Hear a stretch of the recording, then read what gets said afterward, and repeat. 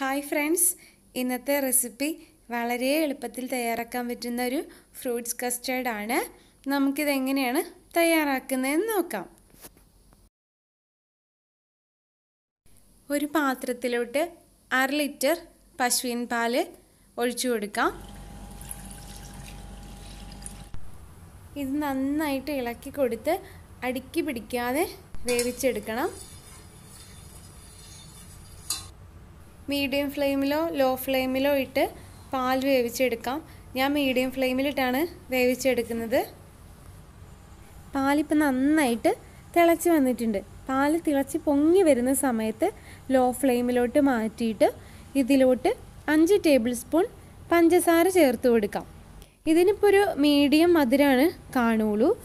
അപ്പം നല്ല മധുരം വേണ്ടവർക്ക് 6 മുതൽ 7 സ്പൂൺ വരെ പഞ്ചസാര ചേർത്ത് കൊടുക്കാവുന്നതാണ്.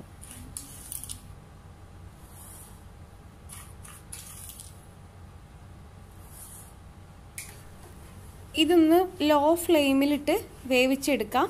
ഈ സമയത്ത് തന്നെ കസ്റ്റാർഡ് പൗഡർ റെഡിയാക്കി എടുക്കാം. 2 ടേബിൾ സ്പൂൺ പൗഡറിലോട്ട് കുറച്ച് വേവിക്കാത്ത നോർമൽ പശുവിൻ പാൽ ചേർത്ത് കൊടുത്ത് കട്ട പിടിക്കാതെ മിക്സ് ചെയ്തെടുക്കാം. ഈ തിളച്ച് വരുന്ന പാലിലോട്ട് നമ്മൾ റെഡിയാക്കി വെച്ചിരിക്കുന്ന മിക്സ് അല്പാൽപമായിട്ട് ചേർത്ത് കൊടുക്കാം. എല്ലാം ഒരുമിച്ച് ചേർത്ത് കൊടുക്കരുത്, പെട്ടെന്ന് കട്ട പിടിച്ചു പോകും.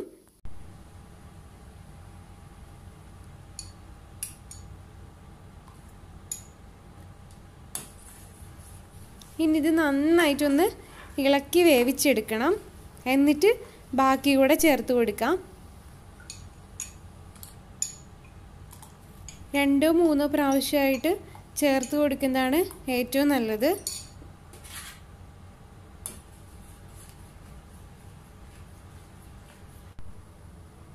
ഇനി ബാക്കി മിക്സ് മൊത്തം ചേർത്ത് കൊടുക്കാം. എന്നിട്ട് നന്നായിട്ട് കൈയെടുക്കാതെ ഇളക്കി കൊടുക്കണം.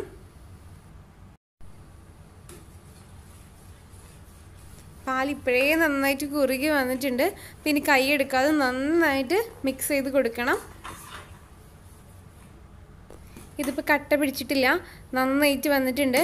ഈ സമയത്ത് ഇത് നന്നായിട്ട് തിളച്ച് കഴിയുമ്പം നമുക്ക് ഫ്ലെയിം ഓഫ് ചെയ്തിട്ട് പെട്ടെന്ന് വേറൊരു പാത്രത്തിലോട്ട് മാറ്റാവുന്നതാണ്. പാല് വേവിച്ച പാത്രത്തിൽ തന്നെ ഇത് വെച്ച് കഴിഞ്ഞാൽ ഇത് ഒന്നുകൂടെ കുറുകിപ്പോവും, കട്ട പിടിച്ചു പോകും. അതുകൊണ്ടാണ് വേറൊരു പാത്രത്തിലേക്ക് മാറ്റുന്നത്. ഇതിൻ്റെ ചൂടൊന്ന് ആറി കിട്ടണ സമയം കൊണ്ട് നമുക്ക് ഫ്രൂട്ട്സ് എല്ലാം കട്ട് ചെയ്തെടുക്കാം. ഇതിൻ്റെ ചൂടൊക്കെ നന്നായിട്ട് ആറി കിട്ടിയിട്ടുണ്ട്. ഇനി ഇതിലോട്ട് മുന്തിരി, ഓറഞ്ച്, ആപ്പിൾ, ഈന്തപ്പഴം, മാതളം, ഒരു 5 ബദാം കട്ട് ചെയ്തെടുത്തത് ചേർത്ത് കൊടുത്തിട്ടുണ്ട്. നമ്മുടെ കയ്യിലുള്ള ഏത് ഫ്രൂട്ട്സ് ആയാലും നമുക്ക് ചേർത്ത് കൊടുക്കാം. ഇതിനകത്തോട്ട് വാഴപ്പഴം, സ്ട്രോബെറി ഇതെല്ലാം ചേർത്ത് കൊടുക്കാവുന്നതാണ്. ഇതിപ്പോൾ നന്നായിട്ട് മിക്സ് ആയിട്ടുണ്ട്.